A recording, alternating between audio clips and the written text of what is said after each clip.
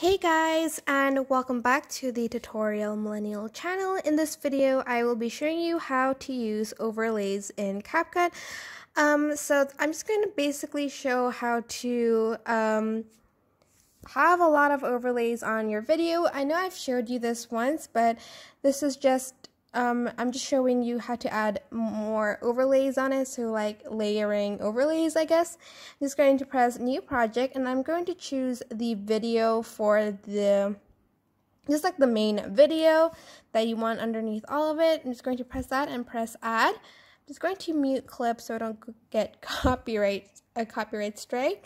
And then after that, I'm just going to go and choose the overlay button over here and press add overlay, and I'm just going to choose this overlay. And then I'm just going to resize it a bit, like that big-ish.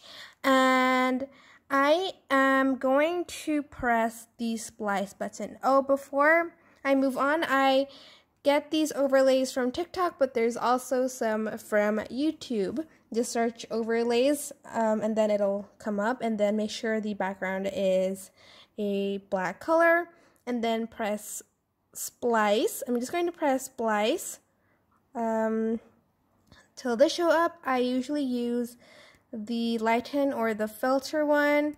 Just adjust it with your video which one you prefer, but I normally choose lighten or filter.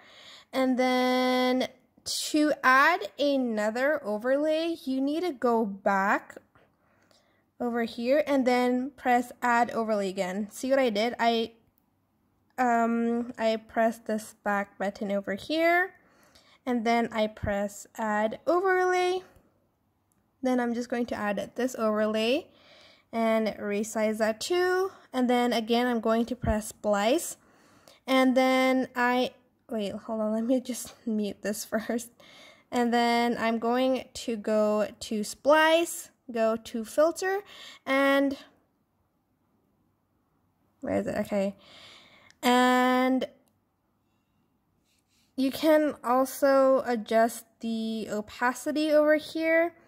This is up to you. You can adjust it here. This is more clear, and this just makes it disappear. And I'm just going to go for one in the middle a little bit. Let me just go and turn it down so you can see her face. And then that's it.